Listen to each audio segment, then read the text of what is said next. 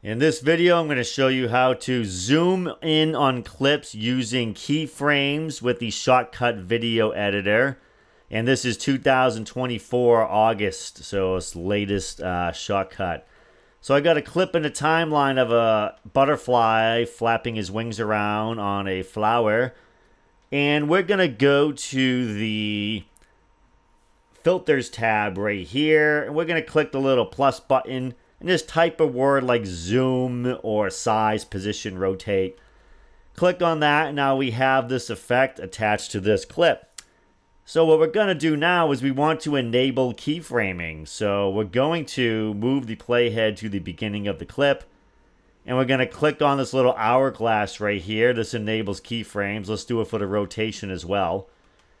So now if I just play the clip, and if I decide to zoom in, and it's going to add a little keyframe. So you did it right here. So if I go to the beginning, it's just going to zoom right in, just like that. And I can go down to the keyframes down here. Let me get a little bit more real estate for them. We're going to make that a bit smaller. You can see this is the keyframe for the zoom, and this is keyframes for the rotation. You know, if I change the rotation, it's going to add a keyframe for the rotation. Now the clip's going to rotate as well. See, it rotates and it zooms. You know, I can modify the rotation or the zoom just by grabbing the keyframe and dragging it down. I could bring it over here. I could bring it over here so it's a nice long, slow rotation, for instance. So now it's just going to keep on rotating, but it's going to do it very slowly. And I could do the same thing with the zoom. I can drag the zoom over here. It's going to zoom very slowly now. See that? It's quite simple to do, actually. Now, in here, I can use these little arrows to step to the keyframe. See, it just brought me right to this keyframe, and I can hit delete, a little trash can. I could go to this keyframe by using the arrows, and I can click delete as well. And now I'm just back to the regular clip, just as it was normally.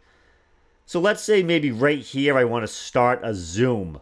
I can go to the keyframes, and I can click this, which will manually add a keyframe right there. Then I can play the clip, and when I get to the point where I want to be zoomed in all the way, just go to the slider here and just zoom it in all the way, just like that.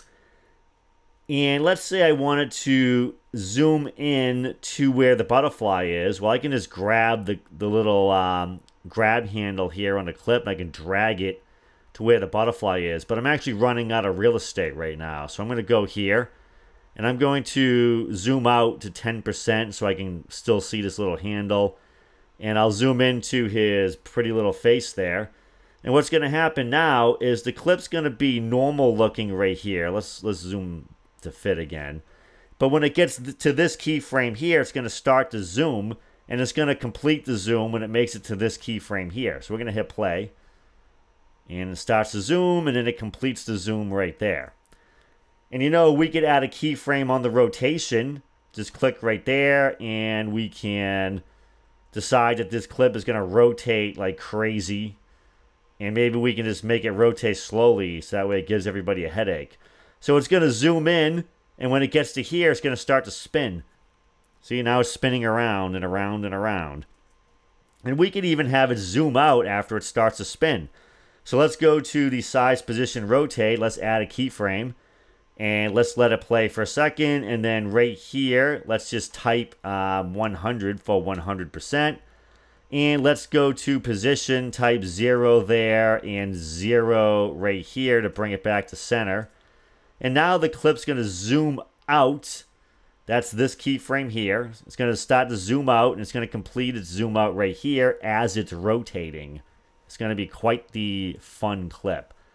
Okay, so we're going to zoom in. Now we start to rotate. Now we start to zoom out while it's rotating, and it just centers back there. Actually, it never centered. Well, let's say we want it to center. So let's go to the rotation. Let's use the little arrows and thumb our way over to this keyframe here. And let's just type, well, let's get it so it's centered, whatever that needs to be. 360 is centered. So now let's play it again. And this time it's going to stop at center while it's rotating. See that? Just like that. And again, you can thumb through these keyframes. You can delete them. You know, you can go to these ones, delete them. Actually, I just added one, delete it. And, you know, it's really quite simple to keyframe the zoom effect in the ShotCut video editor. And that's how you do it.